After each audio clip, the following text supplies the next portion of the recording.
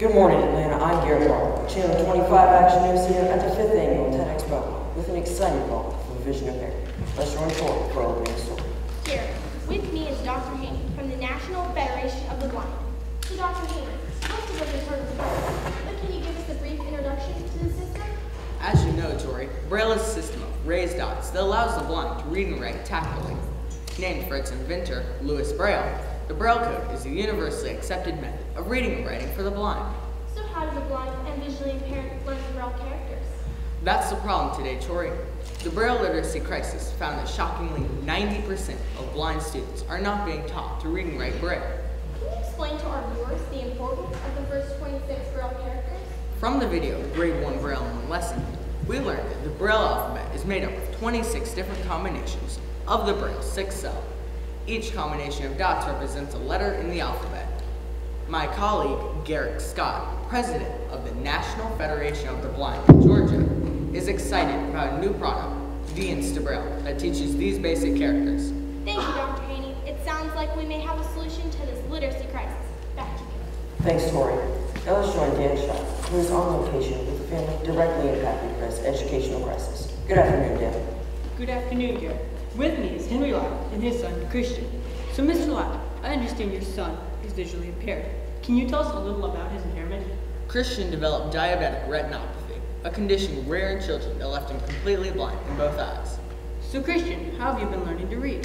It's been difficult finding a teacher who is willing to teach me.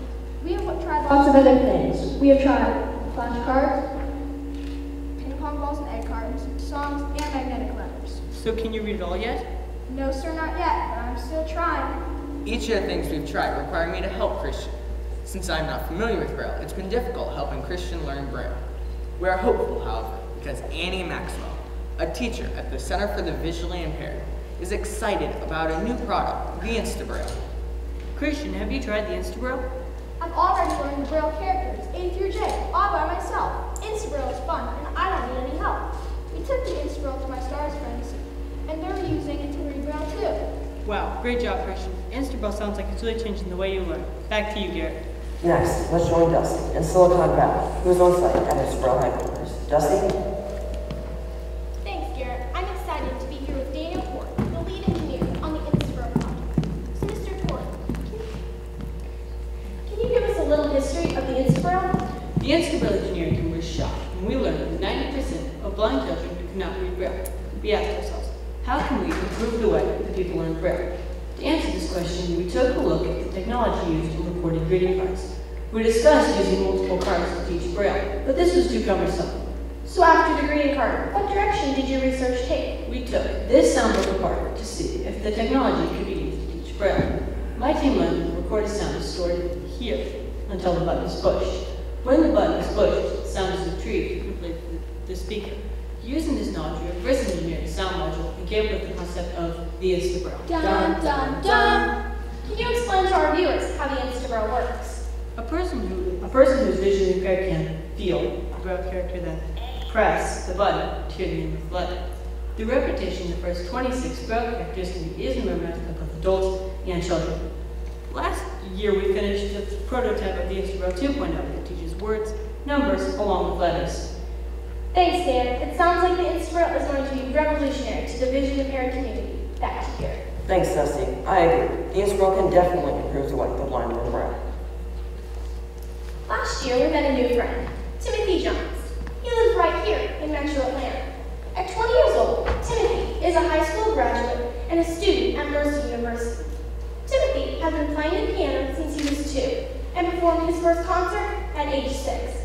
Timothy has won many local, state, and nationwide music competitions, but his favorite gig is playing and singing at his local senior center. Friends, Timothy has been blind since birth.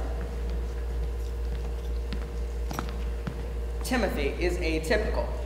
50% of students who are blind drop out of high school. 70% of adults who are blind are unemployed. So you're probably wondering, what's the reason for such bleak statistics? Well, it's mainly because 90% of blind students are not being taught to read and write Braille. Our friend Timothy wanted to read and write music, so he put the time and effort into learning Braille. Folks, unlike many blind adults, Timothy is highly literate. Literacy, reading and writing, is the foundation for a lifetime of success. Only 10% of America's blind students learn to read and write. Ladies and gentlemen, there is a Braille literacy crisis in our country, and 700,000 innocent children are its victims. It's shocking to think that only 7,000 of these children will learn to read and write by the time they become adults.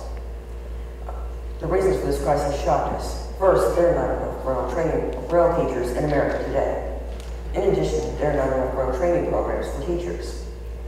In addition, surprisingly, many families believe that there's a stigma associated with the Braille reader. And finally, others are treating blind kids out of reading and writing Braille with technology. Last year, we met an amazing little boy, Mason. He can use a Brailler faster than I can type. It was not easy for Timothy to learn Braille. From the beginning of his educational career, his mom has been his advocate and insisted that he learn Braille. The Braille code is made up of a combination of the Braille sigil. The first 64 combinations make up the foundation for contracted and uncontracted Braille necessary for basic literacy. Last spring, our team started the Instabraille project and raised $10,000 in 30 days for crowdfunding. In June, we were awarded with XPRIZE $5,000 Global Innovation Award for the uniqueness of our device. As finalists, we showcased the Instabraille at the Young Inventors Summit at the U.S. Patent and Trademark Office. Upon an invitation from the National Braille Press, we are competing for the annual Touch of Genius Award. Dean Kamen, the founder of FIRST for Science and Technology, showed the Instabraille at his annual Founders event this month. The STARS kids down in Atlanta, Georgia, have been using the Instabraille to learn Braille since last winter.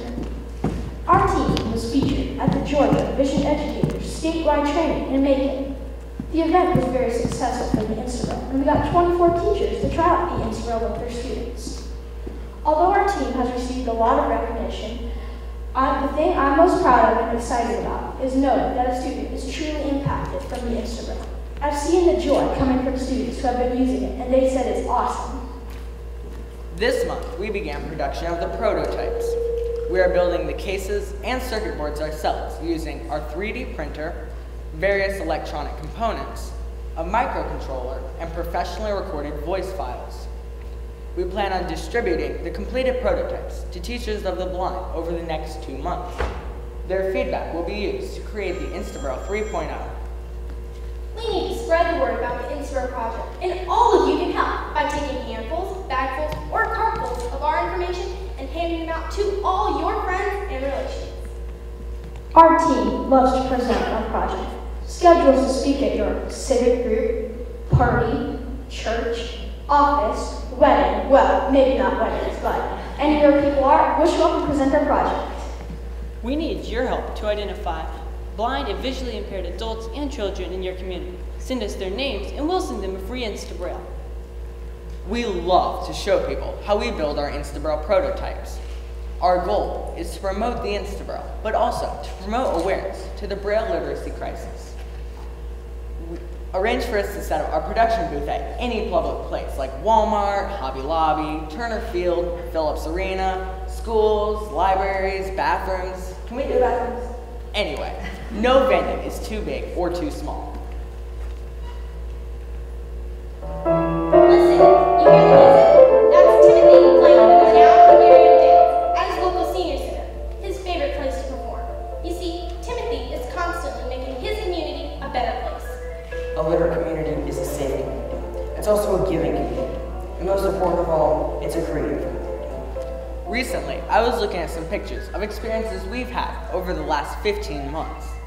We've had a lot of fun, but the Instabraille project has also been a lot of work. We all want to continue working on the Instabraille, so we ask you to partner with us, the next generation of inventors, engineers, and entrepreneurs, to promote literacy in your community, our nation, and the world. Thank you.